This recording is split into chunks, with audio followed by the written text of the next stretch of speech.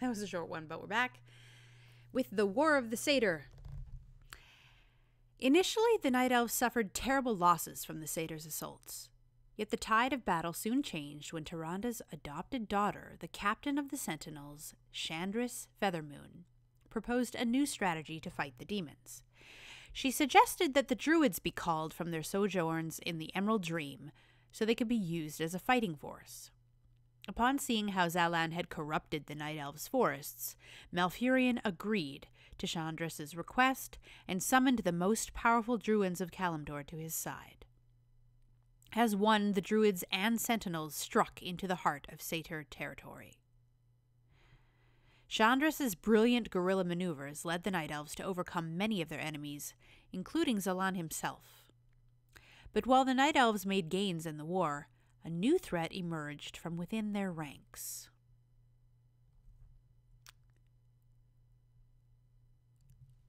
Before we talk about that, let's go about Shandris Feathermoon, who I actually don't know that much about.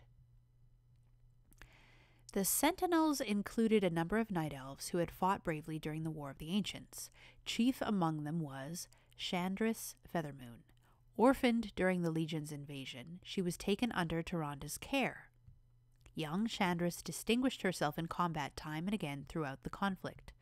Her heroics earned her a place at Tyranda's side thereafter, and when the Sentinels were forged, Shandris was named Captain of the Fledgling Order.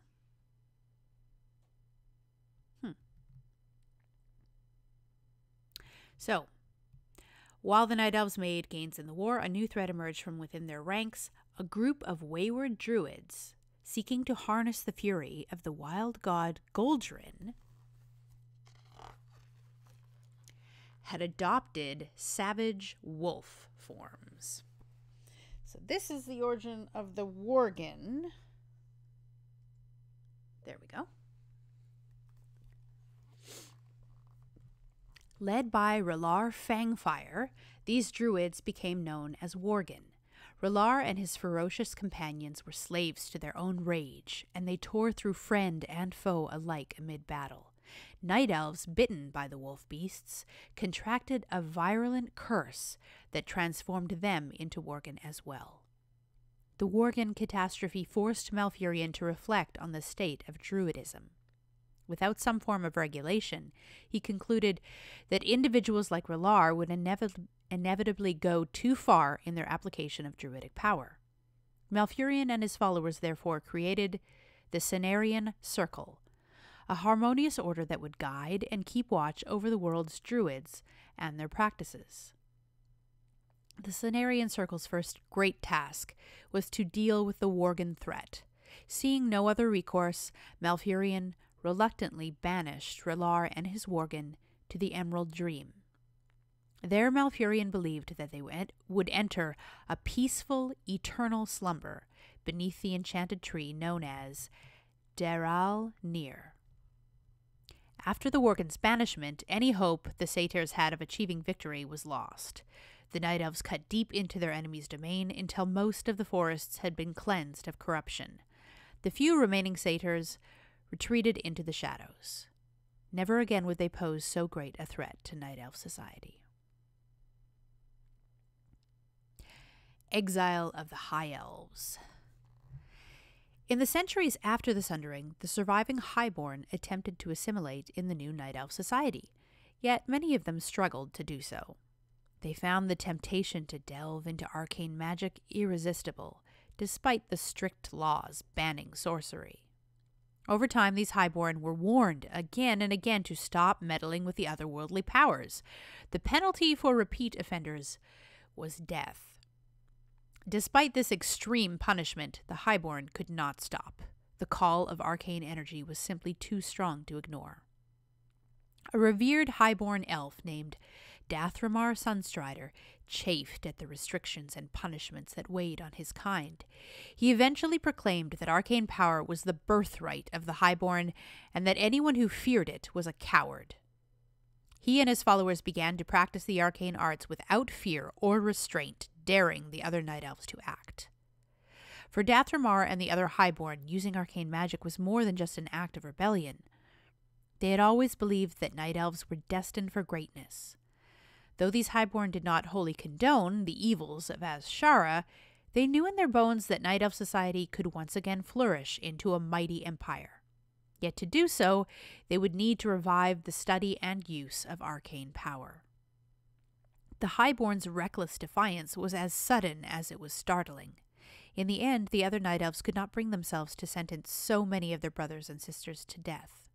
Instead, they barred the highborn from setting foot on Hyjal ever again. Dathramar and his followers were exiled, cut off from the Well of Eternity's energies. Most of the highborn happily accepted their banishment. They were finally free of the other night elves' constraints. Under Dathramar's guidance, the highborn built a fleet of mighty ships.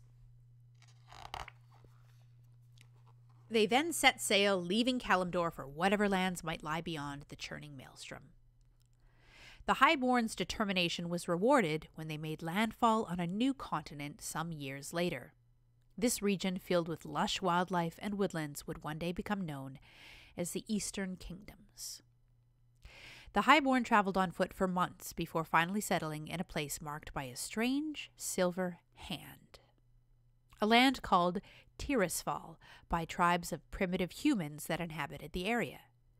Initially, these humans rarely interacted with the highborn, yet as time passed, they began to tell legends of a brave, metal-skinned guardian named Tyr, who had sacrificed himself to kill a monstrous foe in Tirisfal. Indeed, the highborn detected potent ley energies in the land, energies that the primitive humans could not detect. It was no Well of Eternity, but the lingering supernatural presence intrigued the experienced arcane practitioners. Some elves speculated that, in time, they could unlock its secrets and restore themselves to their former glory. They were desperate to succeed quickly. After being exiled from the Well of Eternity, the highborn began to feel the effects of aging and disease. Their skin had even lost its violet hue, and they had begun to shrink in stature. The highborn feared that the effects would only worsen over time. Led by Dathramar, the highborn made a new life in Tirisfal Glades. For a time they dwelled in peace and reveled in their independence. Yet as they tapped into the area's latent magic, they found shades of dark energy. These shadowy powers drove some of the highborn to madness. They began to argue that the humans had built their settlement atop the most potent ley lines in the region. Therefore, the highborn should force them to relocate or even conquer the primitive beings outright. Dathramar did not agree. He had no wish to war against a people who posed no threat to his kind. The wise leader had also sensed the dark energies radiating from the land. He theorized that they might be responsible for the sudden rise of belligerence and madness that was afflicting the highborn. Ultimately, Dathramar chose to lead his people away from Tirisfal, to avert violence and spare them from further calamity. He decided that they would try to make a new home in the north. There, Dathramar's scouts had discovered a region rife with lush forests and powerful ley energies. Intent on reaching this land, the beleaguered highborn struck out north and into the unknown. The Sunstrider Dynasty. Dathramar Sunstrider hailed from a long line of illustrious highborn, all of whom had served the Night Elf throne. Their namesake was something of an oddity among their moon-worshipping race. Dathramar's ancestors had chosen Sunstrider to symbolize their penchant for delving into the unknown, for breaking expectations and throwing caution to the wind in their search for greatness. Like his bold progenitors, Dathramar carried on this tradition with pride.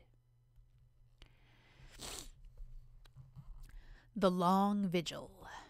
The exile of the highborn ended a tenuous chapter in Night Elf history. Yet even so, Tyrande and Malfurion found no time to rest. Malfurion and the Cenarian Circle busied themselves with upholding the balance of nature and healing lands still polluted with demonic corruption. Much of this they did in unison with Ysera and her green dragonflight, deep within the twisting pathways of the Emerald Dream. Malfurion and the other druids slumbered for decades at a time, their dream forms wandering Ysera's realm. Tyrande Chandris and the Sentinels maintained their guardianship over the Night Elf's domain. They patrolled the forests without rest, ever wary of another demonic resurgence. Their efforts resulted in a long-sought period of peace and tranquility. Life in the forests and thickets of Hyjal thrived. In time, the enchanted keepers of the grove and woodland dryads emerged from the secluded moonglade. The Night Elves revered these creatures, for they were Cenarius' own sons and daughters. Their presence in the wilds of Ashenvale was seen as an omen of better times to come. Along with the keepers of the grove and the dryads, other creatures appeared in the open with greater frequency. The wise treants, the elusive fairy dragons, and the mythical chimera all began roaming the forests near Night Elf holdings.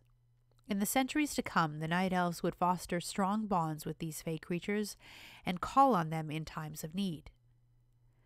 With Malfurion in the dream, the task of governing the daily activities of the Night Elves fell to Tyrande. The mantle of leadership was demanding, but she enjoyed it. Yet despite the hope and optimism that blossomed among the Night Elves, Tyrande could not shake the feeling that dire times were ahead. They had banished the Burning Legion, but they had not killed Sargeras. Tyrande believed with all her heart that the fallen Titan was somewhere out in the darkness between the stars, plotting another attack. Perhaps it was only a matter of time before Sargeras renewed his burning crusade to decimate all life. And if that day did come, Tyrande hoped she and her people would be ready for it. I'm going to stop there. We'll see you next time.